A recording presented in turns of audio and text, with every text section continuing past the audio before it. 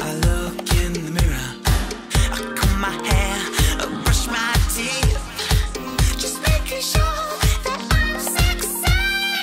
Pump my head up, pump my head up. I wanna feel like I can float away. Pump my head up, pump my head up. Give me that fuel up and away. I'm so cold. That's right. I'm that tight. That's right. I'm so fly. That's right. I'm that tight.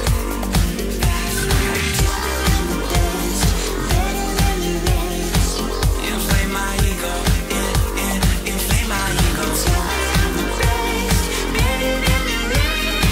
Inflame my ego. I feel like a showstopper. Every day, an ego-eating monster. When you look, can't you see? Radiation of pure glory. Pump my head up, pump my head up. I wanna feel like I can float away. Pump my head up, pump my head up. Give me that fuel up and away. I'm so cold. That's right. I'm that tight. That's right. I'm so fly. That's right. I'm that tight. That's right. Inflame my ego. Inflame my ego. Inflame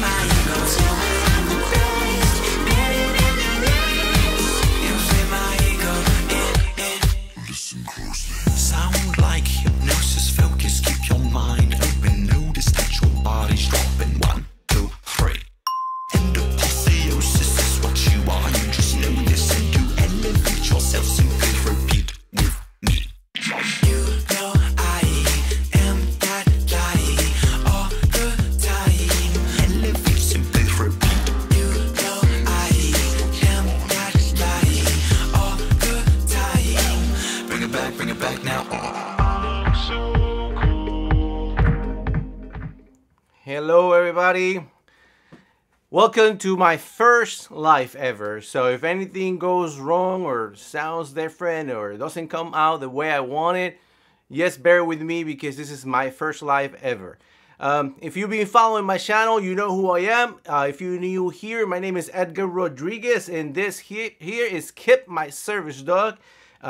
Kip and me, we've been a team for 3 years now, and today we're going to talk actually about that, about my experience with Kip as a service dog. But not only Kip, but a German Shepherd as a service dog. So we're going to talk about, we're going to cover everything that is good, everything that is bad about it.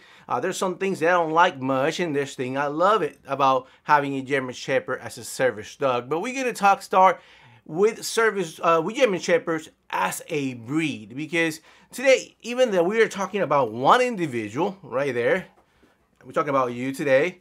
So we're talking about this particular individual that I have 3 years of experience with him. It doesn't mean every particular German Shepherd will behave the same way.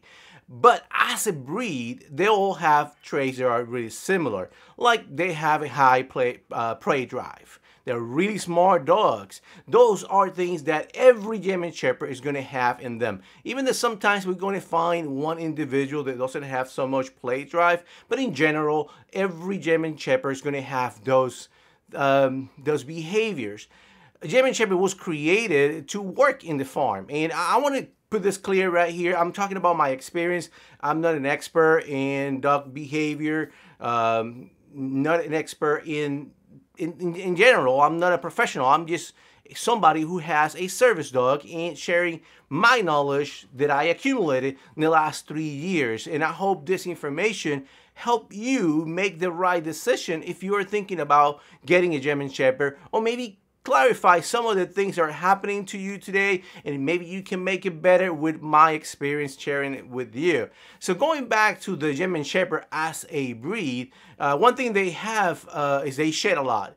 Almost all German Shepherds are going to shed a lot, so that's something they all share.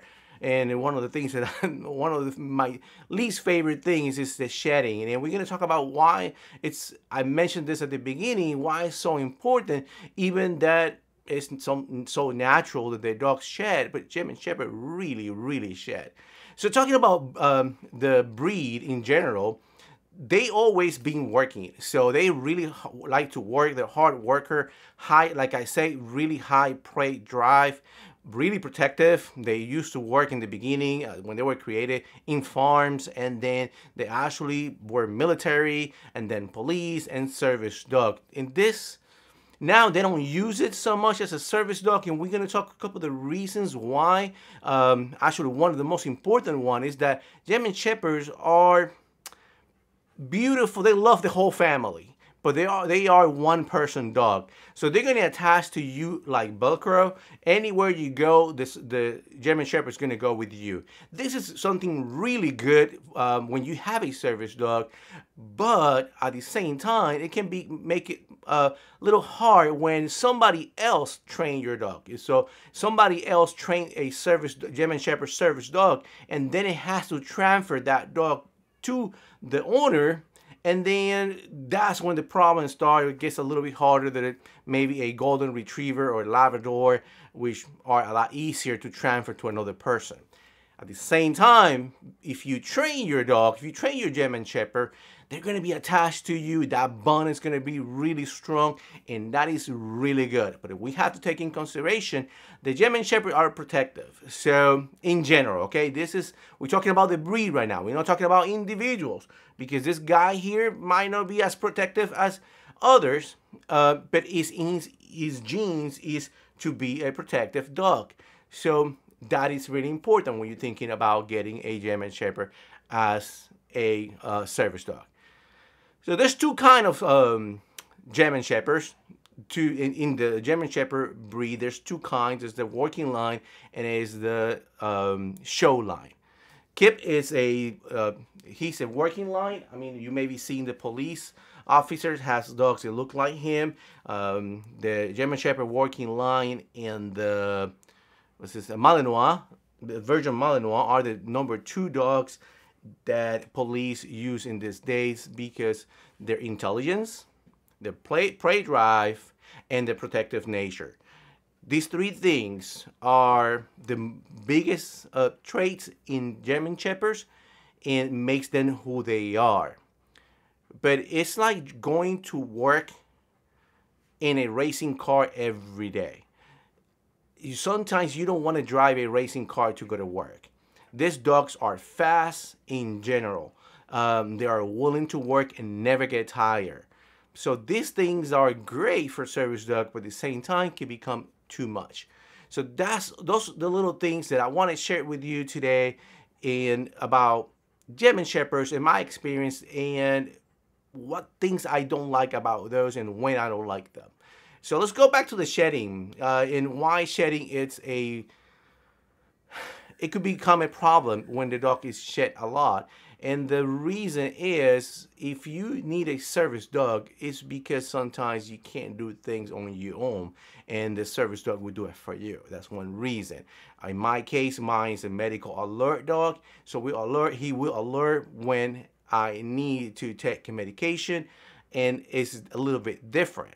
But sometimes I might not be able to do the things that I want to, like cleaning the fur, because I'm not feeling well. And when the dog like this one sheds so much, it can become, overwhelming sometimes. So you have to have some members of your family that are willing to help you with that. Every dog will shed, except poodles. Poodles, they don't shed. If they do, it's too little, and it's because their hair continue to grow, and you have to cut it.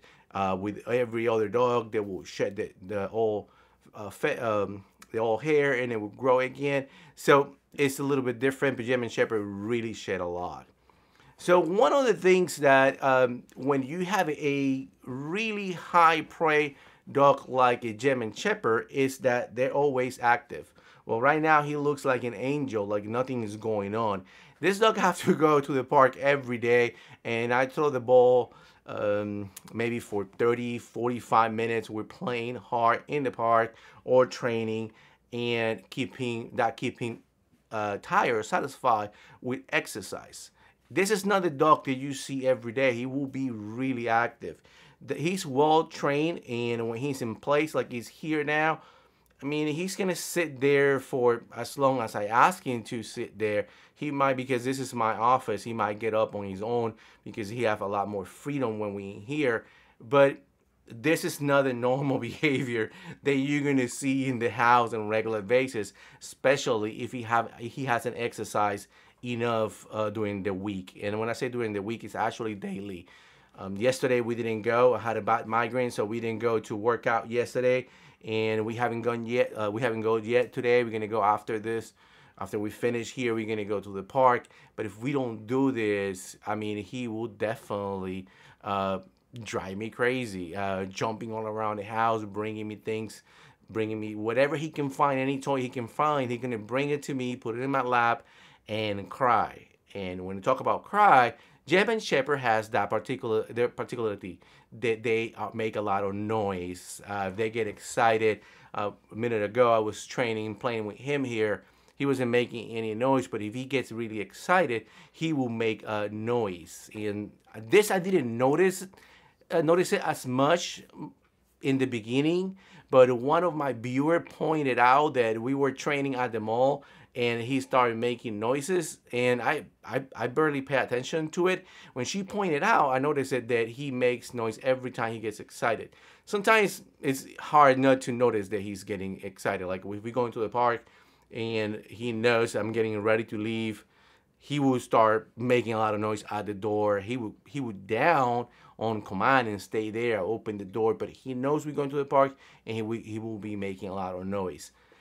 And Kip in particular don't bark a lot. Actually, if we put him in the backyard and we hear that he barks, we run really quick because something's going on. He never actually barks unless something important is happening.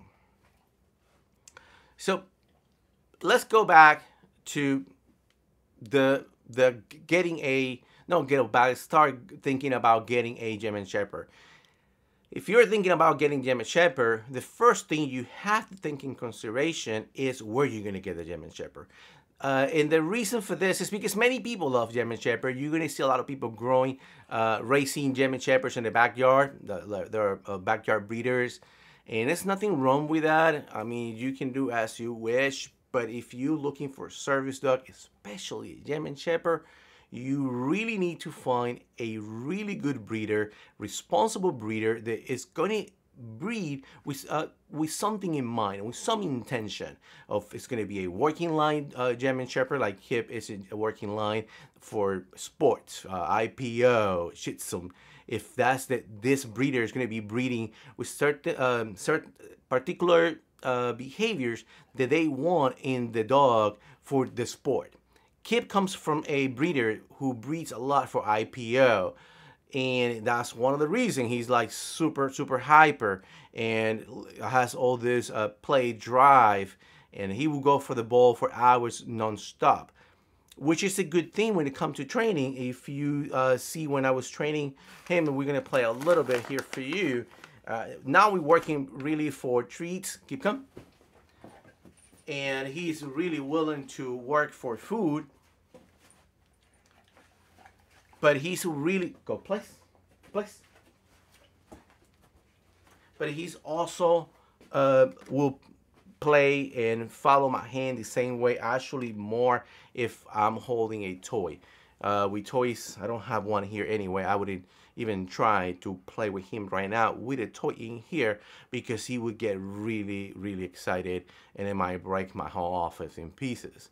So all this you need to think about if you're getting a service dog that is a German Shepherd, because you're going to have to put time aside to not only train but to work with this dog, play with this dog enough every day so you can have a normal life. Every time we go out to the store, even my family, they make fun of me because they say that's not the dog that we know at the house. At the house, he actually wants to be playing around unless he's working. Okay, so German Shepherds are really smart, and Golden Retrievers are very smart, and Poodles are really smart. That's why they're being used for service dogs. But when you have a dog that is really smart, you need to be doing things with that dog, because otherwise the dog will get bored. And I know if you have a service dog, he's going to be going places with you and moving around. But if you're not doing much in a couple of days, and then it becomes a problem. You want to go ahead and have a routine that you can do every day to keep his mind exercised. Because I tend to throw the ball, and that will be a physical exercise, but that actually is not gonna get him as tired if I do a physical exercise and then I do mentally exercise. Actually, I do it all the way around. I start with training, so we do a lot of what you saw me doing right now between my legs. We call it Sue.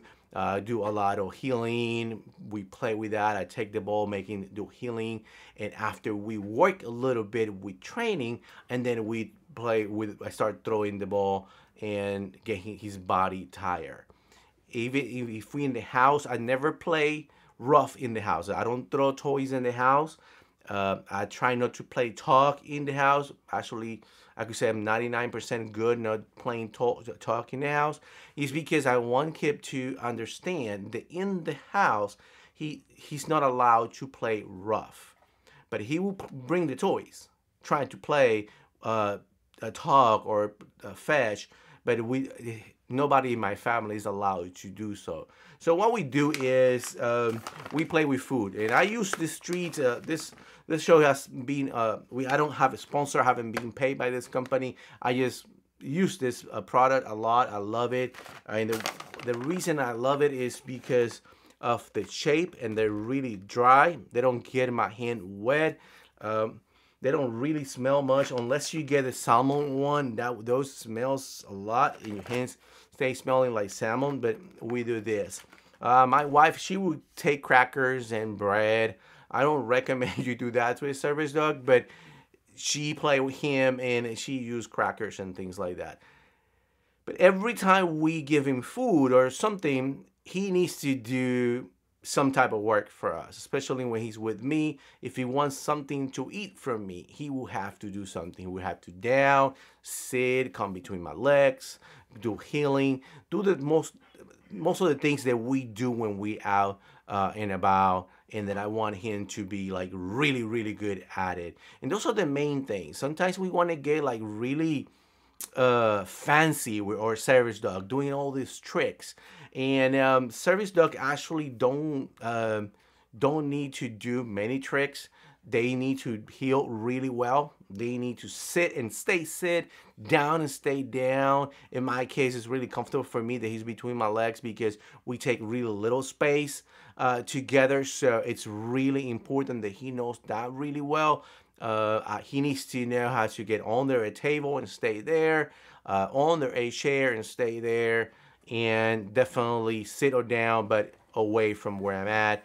As long stay there until I ask him to move. For me, those are the most important training pieces. I mean, if your dog do specific things for you, like opening a door, getting your keys when you drop them, that's really really personal. In my case, he's a medical alert, so I don't need those things. I can pick up my own keys. I can open my own doors. I need him to be attentive to my illness and let me know on time. That is important, so we will train on that. But other than that, we don't do fancy things. So what I do is to keep him busy and tired is do those things as much as possible. Okay, my daughter's not here. She's shopping and she's watching and making comments here. So thank you, Ella. Say hi to Ella whenever you're here. If you see this video later on, you can go ahead and comment on her comment. That's here, my daughter, right here. Let me see if I can pull your comment, Ella, right here. Thank you, Ella. I love you. So that's my daughter, faithful follower. So let's go back to German Shepherds. Why would you want to get a German Shepherd instead of another breed? I don't know. Honestly, I don't know. I got a German Shepherd because I was in love with the breed. Kip, it's my... Where's Kip? Place. Come on, man. He was on the floor. So whenever to see you, Kip is my first German Shepherd, and I just got a German Shepherd because I fall in love with the breed. No other reason. Yes, I knew they were good for easy to train. That I did all my homework and find a good breeder. All the things we've been talking here, but there was no a real reason why to get German Shepherd. I'm 51 years old. I just turned 51 last week on the 24th. And honestly, if I will, when I get another service dog, it won't be a German Shepherd. It will be too much dog for me at that point. There's days that I can't play with Kip as much as I want to. So I'd be thinking more like a Golden Retriever or a Poodle. I don't like Poodles that much, but Golden Retriever, that will be my next service dog. And reasons why. We talk about how hyper they are, right? How much they have to play, how much they shed. That's the bad thing. I love Kip, so Kip don't get offended. I love Kip because he is with me all the time. He's a great dog, even though he's too active. But there's one point we haven't touched today, is perception. What all the people think about when you walk around with a German Shepherd. And that's really important because I haven't had any issue going to places and being stopped because of my service dog. Only one time I did, and but the rest of the time it's actually easy for me. But honestly, I recommend, that's one thing, the perception of people in the street, because they get scared when they see Kip. Kip is an 85-pound dog, big head. I mean, you can see him. He's huge. He's huge, and I mean, anybody can get scared of Kip. He wouldn't do nothing, but people get scared. So that's one thing you have to take in consideration. When you go places, the perception of the dog matters in the way they treat you and the way they let you in with no question asked. And this is really important for us teens with service dogs, because we already have a dog with us. And I know it sounds, for some people, if you don't have a service dog, it might sound like, oh, it's beautiful to have your dog with you all the time. Personally, I don't think so. I mean, remember, this is my own opinion. I don't think it's so comfortable to go everywhere with my dog. I don't feel that it's easy to, every time I go out with the dog. Sometimes I even leave him home, because for me, I don't think it's that comfortable. If I'm going to be out of the house for a little while, and then definitely he's going to be with me, because I'd rather have him and prevent my illness than not having with me. But it's something you have to think about. German Shepherd has that impression in people. Another thing is, definitely, they are protective dogs. So he's going to be attentive. I mean, right now, he's relaxed right here. I mean, too relaxed. Actually, he just passed out. But normally, if we out, he's not that relaxed. He looks more like this. Kip? He looks more like that, attentive. Ears up, looking around. That's the dog you're going to see when we out. He's not always like fully relaxed unless he's under a table. We're waiting in that place for a while, and then you're going to see what you're seeing right now. But in general, he will be paying attention what's moving around. And that's something that if you have a Golden Retriever or a Labrador or a Poodle, one of those three. I know there's 5 main ones, but I don't remember the other ones right now out of the top of my head. People gonna relax around them. The Golden Retriever might be more aggressive than Kip, but they will relax around him because they expect that dog to be somebody that's not gonna harm them. But Kip is don't give that impression. Between socialization and your puppy. Okay, we have a good question right here. I can't read your name, so it's right here. Okay, this is a great question. When to start socialization and when should we start socialization? This goes for every dog. It goes between 2 months and 5 months. That's the best time to do it. And this goes with every dog. It's a window that opens and closes. It doesn't mean that you cannot socialize your dog after that, but it isn't going to be as good as you do it during that window.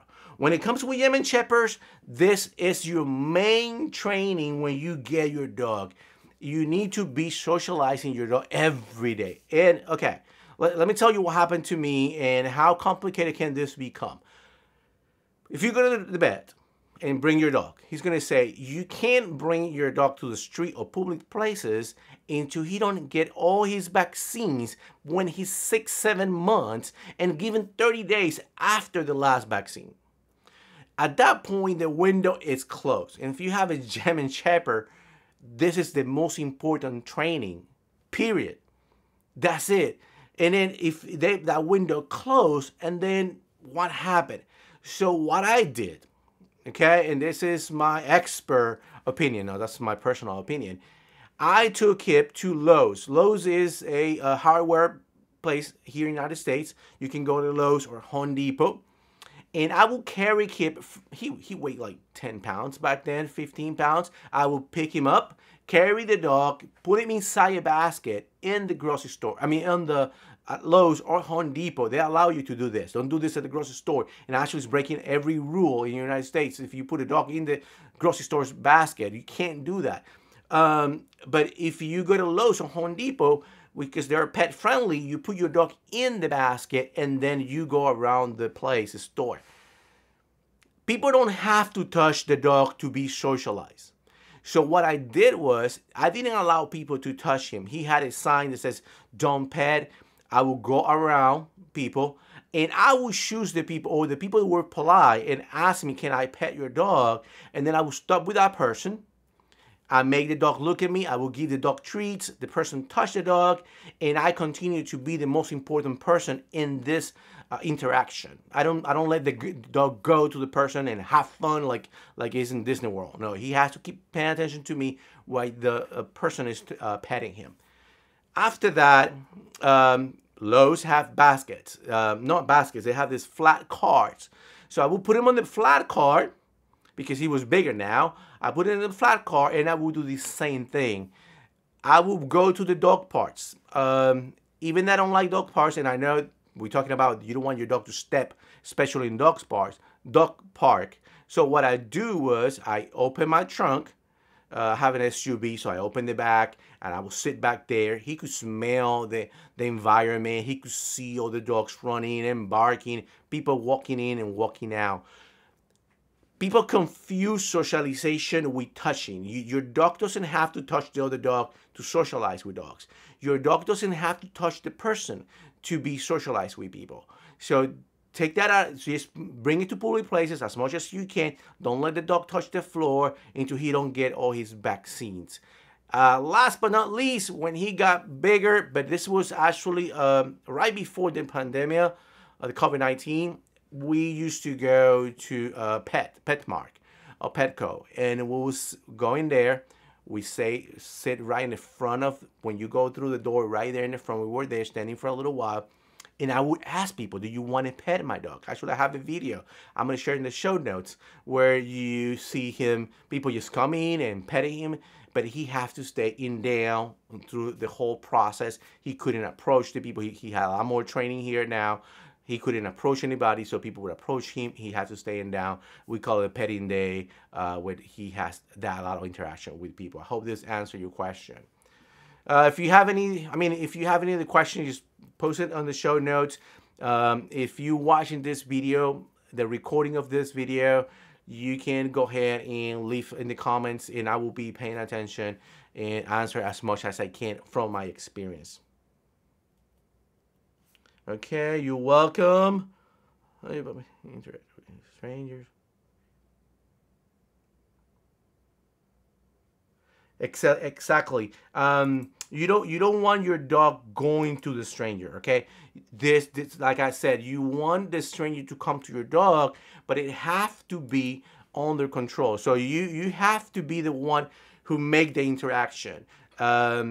It don't matter. It can be sitting, can be down. I prefer down because most of the time I allow little children to pet him when they ask. Okay, if you don't ask and you try to pet my dog, we're gonna have a conversation that's not gonna finish really nice because I'm gonna pull away. And it's actually this position right here. Let me show you really quick. I'm gonna get a little bit farther away from the mic, so you might not hear me well. Keep calm.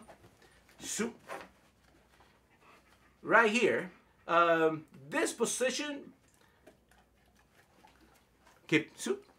So he continued with me. This position is actually my main position if I'm in public. So I'm gonna push back a little bit.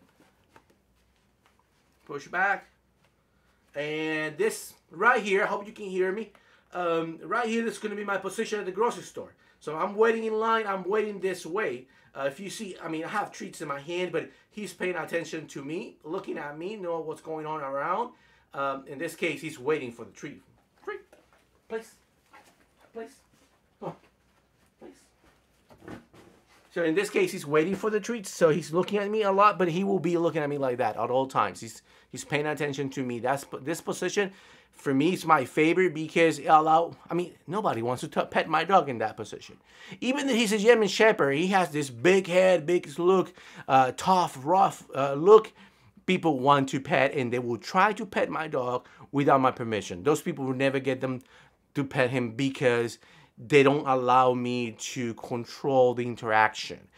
People who ask, they will be willing to follow my instructions, and I will give them the instructions how to pet a dog. So I put the dog down, and they have to come to his position. He will never reach to the person. So thank you for the question, and yes, definitely keep control. Always you control the situation when somebody else is petting your dog. Okay.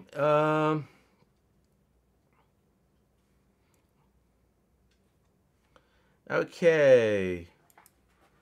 Oh, this is my wife actually asking a question right here. This is Peggy. It's okay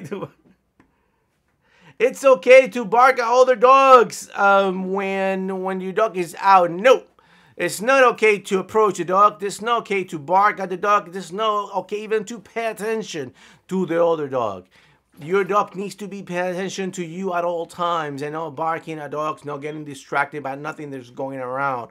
If you done a good socialization when he's young, between 2 and 5 months, like I said, and have a really structured training, this shouldn't happen.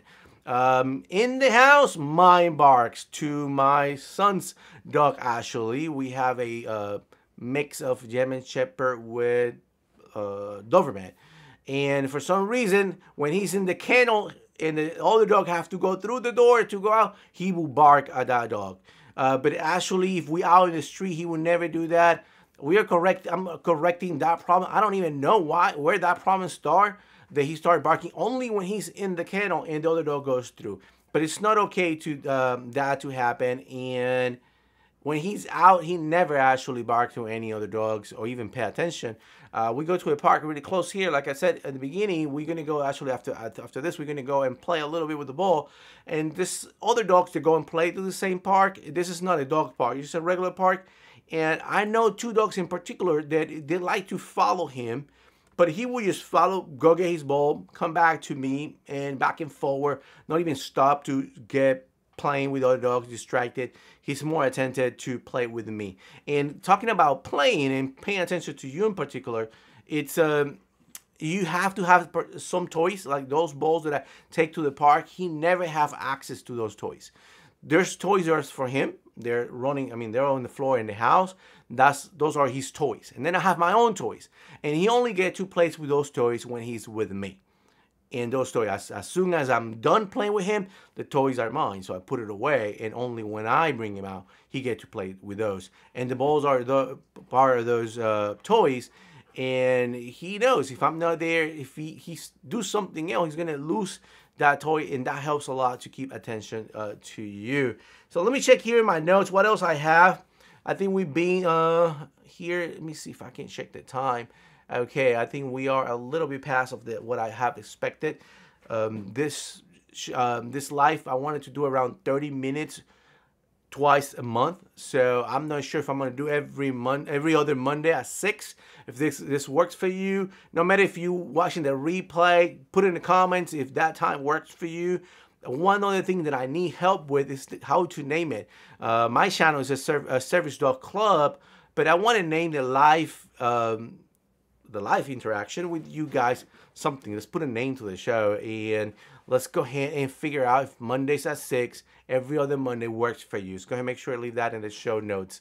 If you have a German Shepherd already, put in the show notes, and I'm going to be reading these notes as days pass, and I want to talk to you guys and see what's your experience and what maybe I missed something. If I missed something, put in the show notes, that we all can grow together. Okay, I have here hip dysplasia being one of the illness that German Shepherds as a breed are prone to. So one more reason to look for a good breeder. I'm going really quick here through all my notes, making sure I didn't let nothing behind. We talk about Belgian dogs. I mean, they're with you all the time. And I think I cover mostly everything. Actually, not mostly. Actually, everything that I have in mind to talk about German Shepherds, or my experience with my German Shepherd that's not there anymore. He's right here on the floor. There you go. There you are. Okay. So as you see, he wants to be close to me. Here's my feet. You don't have to be I just show you my sandals.